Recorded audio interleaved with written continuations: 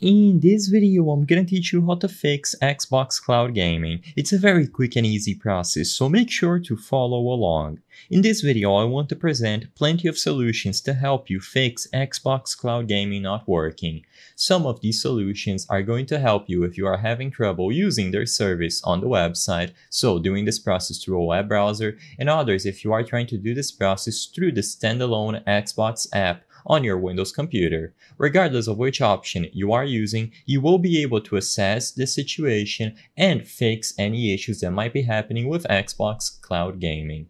So first, if you are doing this process on the website at xbox.com/cloud, the first thing that you have to check, obviously, is to see if you are signed into a Microsoft or Xbox account. If you don't have an account set up, you will not be able to use their services. Even though you don't need Game Pass Ultimate, having it can also help. Some games are going to be available for free as long as you are signed into an account, so for example Fortnite, but others might require a Game Pass subscription. So the first thing to check is that see if you are signed into a Microsoft account, and if necessary, see if the game that you are trying to play requires Game Pass. If it doesn't, you will be able to click play to start playing right away, or alternatively, you will have to go through the process of buying Ultimate.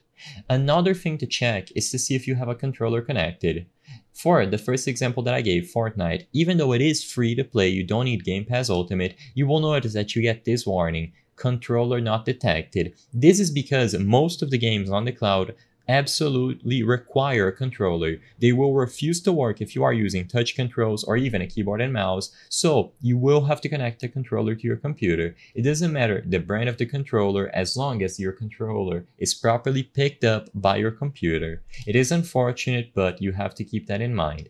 Another thing to check is actually when you get into queue, try to see if you get any sort of loading bar or notification. This will give you how long the queue is, the wait time, and all you have to do here is wait, as you might expect.